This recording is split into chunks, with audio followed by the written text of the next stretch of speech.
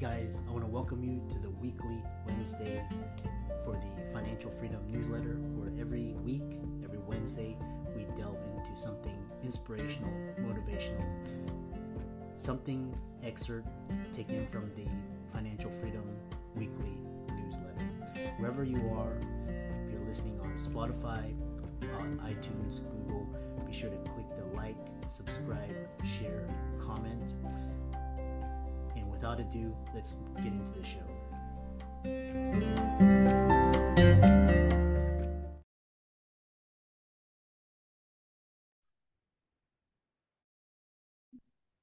Hey guys, welcome to this week's podcast episode for the Financial Freedom for Physicians podcast. And today we're going to have a bread and butter episode on real estate. Real estate is how I got financially free, and I'm excited to welcome Agostino. He's the founder and CEO of Bulletproff Cash Flow. He's going to talk about cash flow, all the advantages, really standard for this audience. And I'm happy to welcome Agostino to the show. Welcome. Hey, thanks for inviting me, man. I appreciate it. Yeah, we got connected through Podmatch, and so everybody, real estate is really a fundamental asset class. So tell people how you got started, and we'll dive into it. Absolutely. So, it's funny. I got started in this 16, 17 years ago. And it was by mistake, right? I moved to Virginia after owning a house and doing that whole thing in corporate, moved to Virginia. And a friend of mine, when I was living there, he says, you should just go ahead and start buying houses, single family. So I started buying a bunch of single family homes. And I had a mentor that showed me the ropes on how to do that kind of stuff. So I was buying up a bunch of single family homes, small multifamily, as many as I could, as fast as I could. This is in 2005, 6, and 7, before 2008, before the crash, right? So money was still fairly cheap. But then when I noticed that things were starting to climb, I pulled back, and I was right to pull back because my numbers stopped making sense. So it was always that same approach to be very careful about the deals you make. I learned back then, which still applies even today. Fast forward about 16 years, I've stepped away from doing the smaller deals and now do big monster deals. Now we do stabilized multifamily assets. We have about 1,600 units here in and around Cleveland. Although we've done a lot of that stuff and we continue to look for deals, today we've shifted our focus to development, which is either urban infill or adaptive reuse, like say offices, that kind of thing, doing those types of conversions. We have 2 of those projects going on and 3 ground up deals taking place right now. We just finished a development as well. And we're also have a net lease fund. We have a fund. It's a blind pool fund that goes and acquires single tenant net lease. Dollar General, Dollar Tree, Walgreens, CVS. These are brands that you know, love, and trust, right? So it's those types of deals here that give you the steady monthly returns. The development gives you, it takes a little bit longer to get those returns, but they're usually big, juicy squeezes, So not saying we're ignoring the first one, but we're finding that try to find those deals. There's a few and far in between. And right now the deal flow is not really strong just because of where we are in the economic cycle. Yeah. Very interesting. So it sounds like, you've progressed as a real estate investor, real estate entrepreneur. Real quickly, most doctors are on the show. Most professionals, they understand the advantage of real estate, but just kind of briefly, and then we'll get into, your progression from, smaller to bigger deals. Sure. It's funny. A lot of it had to do with just not having the knowledge, man. I mean, I remember sitting in Virginia, I'd done a bunch of single families and small multifamily, and I was on the phone with a syndication attorney, and I just happened to look at this big multifamily. It's not big relative term, 30 units, not that big. And I said to the guy, I said, hey, who owns these buildings? He goes, what do you mean? Like, I go, who owns them? Like, does someone own them? Does a bank own them? Who owns them? He goes, what do you mean? People own them. I go, what people? Individuals. They syndicate. And he explains the whole syndication model to me. This is going back like 6, 7 years ago. And I'm like, he explains it. And I'm like, I can do that. Now, at that point, I worked in corporate. I used to run like large enterprise technology groups. I used to work at the C level. So I understood the whole concept around raising money, around meeting with the board of directors and selling them on certain concepts that we're doing internal to the business. I mean, this stuff didn't really scare me. And the numbers didn't scare me either because I was somewhat familiar with it, right? Regardless, I mean, once I understood that deals can be put together using the syndication model, it kind of opened up my eyes to the ability to take these deals down, put them together, at least as an option to do it. Of course, I had no idea how difficult it is to get your first deal. It's very, very tough to get your first deal done. I'm sure you know that. I'm sure you can tell plenty of stories, right? The first deal is always the hardest, right? So in our coaching and our mastermind coaching, I describe it like this. When you're trying to push a car, say a car breakdown and you try to push it on your own, the very first few, maybe 10, 15 feet are always the toughest. But once the car starts moving, it becomes much easier to do. It gets even easier if you have other partners that are pushing along with you behind that car to get it moving forward, right? Doing a deal is kind of the same way. The first one's always the hardest, but once you get the second, the third, the fourth, it moves a whole lot faster, right? One of the reasons why we did it was for the cash flow. Certainly you have to pick the right market to do that kind of stuff. There's a cash flow market and an appreciation market. It's two very different types of markets. Okay. I wanted a cash flow. That was priority for me and my family at the time. It still is today. I mean, every deal that we do has to have cash flow, unless it's a development deal. Obviously it's a little different, but we don't do like Miami, New York City, Los Angeles. Those are very speculative, and we don't do stuff like that. We just don't. That's not in our wheelhouse, right? We know what we're looking for. Anyway, so when I also began to understand some of the tax breaks you get, the depreciation, the accelerated depreciation, all those sorts of benefits on the tax side, and you realize, folks, who is writing the tax laws? Congress. Congress puts the most amount of their money in real estate. Do you think they're going to write laws that goes against what they're doing? Of course not. Why? So you need to go buy more real estate. That's what, if you think about it, right? Yeah. Buy more real estate. It makes, I mean, I didn't know any of this stuff. I kind of like figured it out on my own, reading a lot of books, going through a lot of coursework. I figured this out, and the best decision I ever made. I should have done it sooner. Done it sooner. Yeah. Follow the tax code. That's where all the, and you'll realize that W-2 earners get taxed the most. And that's why they always focus on jobs, because they want to tax your income. And then, the smart people realize, business and real estate and investments. So one thing we're talking about, what was interesting is this idea of capital gains. And, especially because you were talking about physician, he was stock trading between patients, and, I'm sure he made more in that time than he did with his practice. But, talk about kind of the, it's not tax advantage for, stock trading, flippers as well. Like if you're just flipping houses versus like if you're investing. Yeah. I find that many people do certain things because they don't know how to do anything else.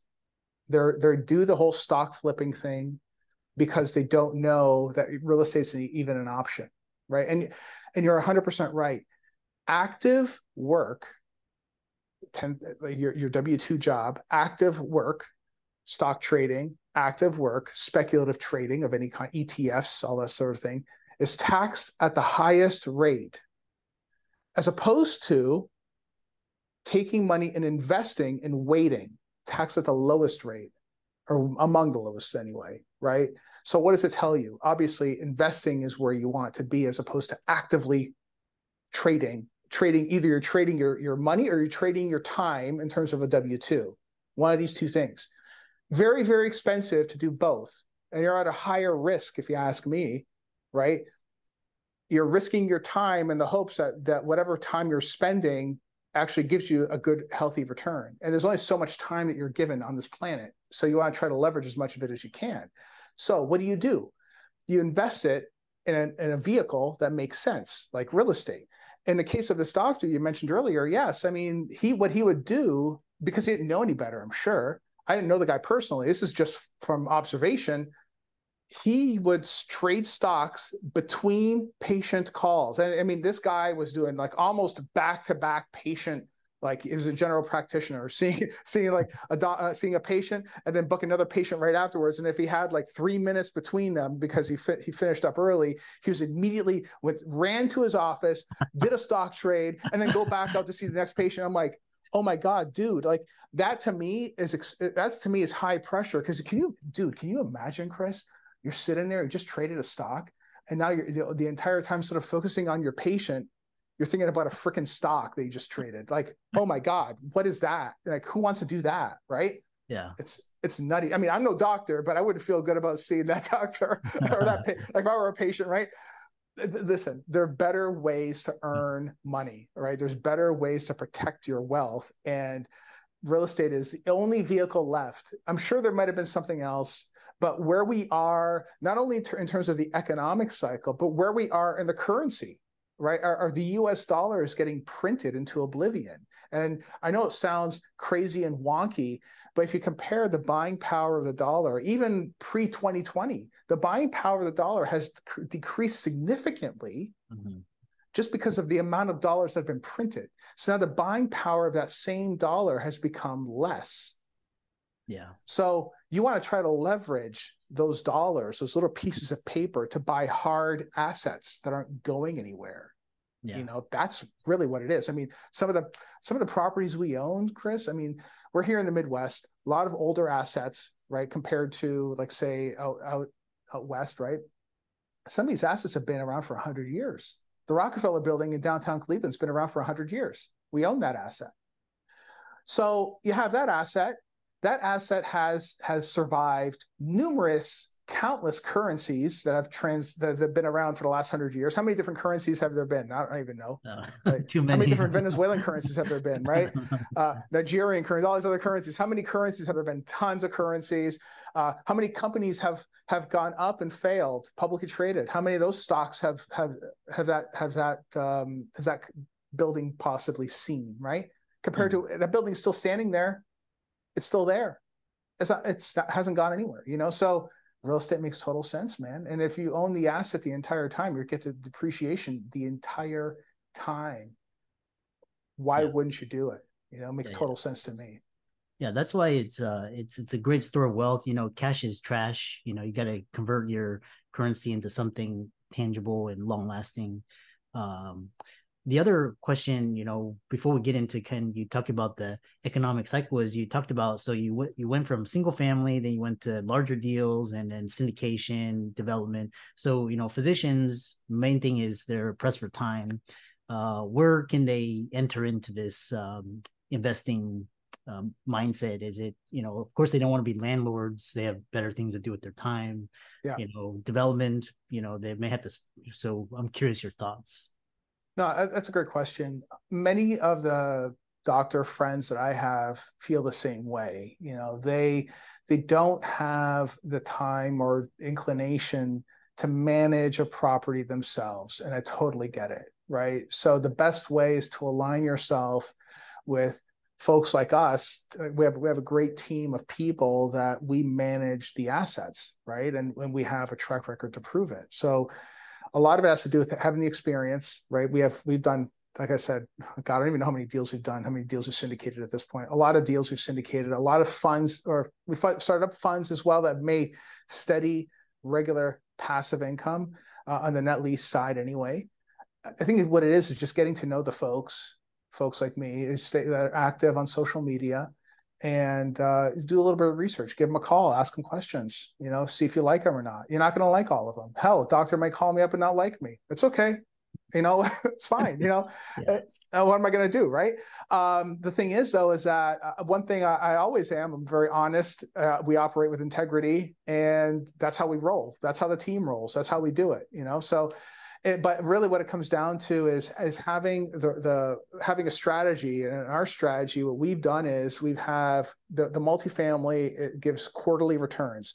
Multifamily is extremely choppy, right? And what I mean by choppy, the C and B class stuff that we buy, we always say that there's going to be an annual return, okay?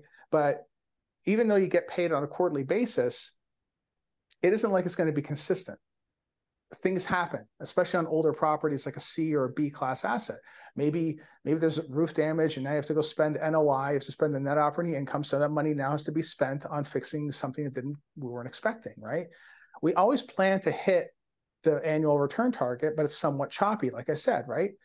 The development side of the business, like I said, big juice comes out of it, but you have to wait a little bit to do it. Usually 24 months before we do the refi, pull the money out, return it back to the investors, and you cash flow it, right?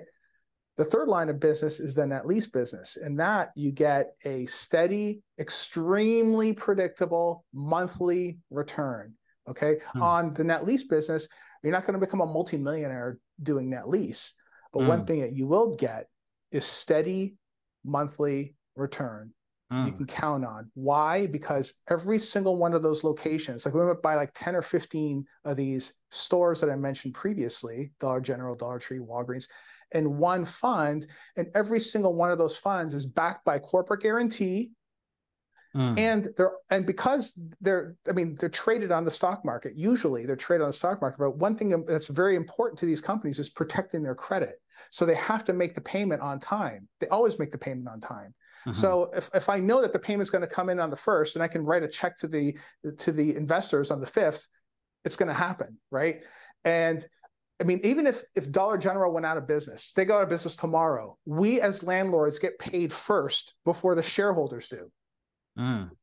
Because we have legal leases, binding leases in force right now. It's a great deal, right? So in our example here, we have 3 different lines of business, have 3 different risk levels, 3 different risk tolerances, 3 different assets that produce good, steady income for an investor, and they still get all of the depreciation and the appreciation that comes along with it. You know, very different asset classes, but still produce income. So we try to create one solid place to go for any investor to take part in all or 1 or 2 or whatever of these types of opportunities. So that's how we do it, right? But you know, right now there's so many people out there. I mean, there's also folks that have never done this before. They're out there too. You know, just got to be careful if you're going to invest with those guys. You know, make sure they have a good solid team. You know, but like I said, we've been doing this for quite a while now, and we try to operate it as if we are a publicly traded company because it's my background. Right? That's how we try to operate our business, right? Yes. So, because at some point in the future, maybe we do want to take a public, maybe, you know. Yeah. So we try to run it that way. Yeah, fascinating. Then the other question is, I know for a lot of doctors, you know, looking into, you know, doing their due diligence for people. Syndicators, do they have to undergo like a SEC registration or register with, or can they just say I'm starting up a syndication and start raising funds?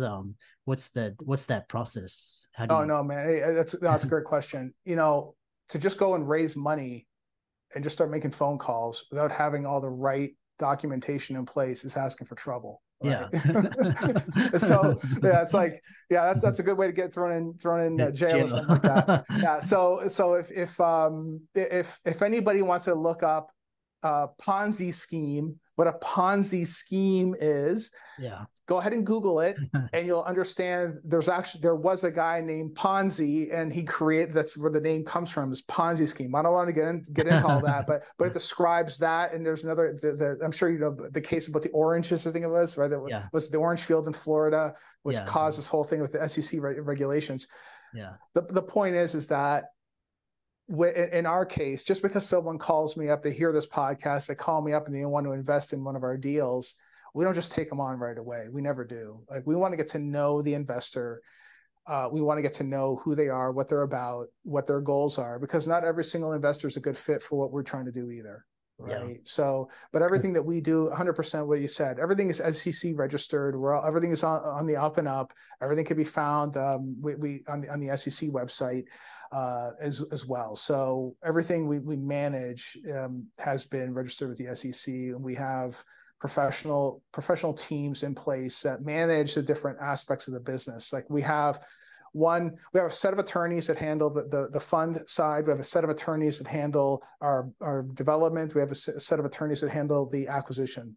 3 different sets, not because I like to make things complicated, but it's because the people that are groups that we select for each one of these separate lines of business are pros at what they do. That's why we got the best teams we possibly can get our hands on to manage the integral parts of these businesses, right? That's how we do it. I didn't want to get like one law firm to manage everything, because I know that I have a very good friend that I'm very close to. He's a great dude, but he does my acquisition stuff. He's the best in town, best in class. I want him to keep doing more of that. He doesn't really do net lease. It's okay. Different set of people do that, and they're excellent at it. So that's generally how we do it. But yes, everything is on the up and up. Everything's SEC registered, and if they're not SEC registered, they don't have a PPM. They can't spell PPM. You got yourself a problem, and I would avoid doing business with them. Yeah, especially in this day and age, especially so many bad actors and scams and can't, other. Well, Chris, check this out. One of my students, he was interested in investing in a deal, right? So he wanted me to take a look at some PPM that he got, and he sent over the PPM. I started reading through it. Well, first of all, the PPM was expired. It had expired a year prior. So there's expirations as far as raising the money is concerned, right? Mm-hmm. And you read a little further, and the guy had some woman as the construction manager. It wasn't a real estate deal per se. It was some other type of setup, some other type of business that they were raising money for, right? I don't want to get into what it is. But some woman was a construction manager. I read through her bio, and her bio didn't make much sense. Like she had no background in construction management whatsoever. I ended up doing the research, and it turns out it's the guy's girlfriend. So he basically installed his girlfriend to be a development manager just because, right? She wasn't qualified to be doing such things. So these are the types of things, like I said earlier, making sure you have the right team that's doing it. It's nothing wrong with, listen, if your wife is excellent at what you're doing, your husband's excellent at what they do, and they're amazing at it and they're qualified, that's one thing. If they're not qualified to be a leader in that significant part of the business, they should not be installed just because they're a spouse of some sort. That's ridiculous to me. Yeah, I don't get it. Right? Yeah, that's nepotism. So right. Yeah. So yeah, very fascinating. I've actually learned a lot. How can people, contact you? I know your team, and then you also have an education team. So how can people contact you, follow you, check out your social media, etc.? Yeah, Instagram, baby. Go to Instagram, Agostino Pintus. Just Google me. I come up there. Bulletproff Cash Flow as well. If you do bulletproffcashflow.com or Bulletproff Cash Flow on Instagram, LinkedIn, of course. I know you mentioned the Green Room, LinkedIn as well, where we're active on there. I do have posts taking place on TikTok. You will not see me dancing on TikTok, however. I don't want to disappoint your audience, but I'm sorry. I'm not that guy. What I work hard to do is make money for all y'all. That's what I do, right? Yeah. So, but yes, I mean, we're very active on social. We're really trying to get the word out. And yes, we do have an education part as well. So we help people that do want to get into this line of business, either if they want to get into learning how to take down their first multifamily deal. And then we also have an advanced program, the Accelerator, where we talk about syndicating deals. That's a much different type of program, but in that case, where it's more on raising money, dealing with brokers, getting in front of the big money so you can actually get larger deals done, right? So we have these two levels of program. Yeah. And for all the audience out there, it's really fantastic conversation. Let's thank Agostino for coming on. All of his resources will be in the links and show notes. And with that, thanks so much for coming on to the podcast. You bet. Thanks for inviting me.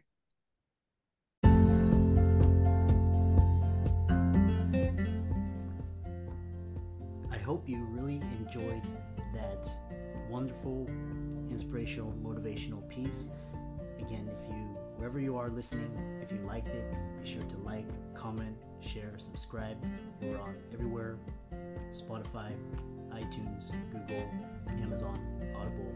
And without much ado, be sure to thank this show's sponsors, and we'll see you next week.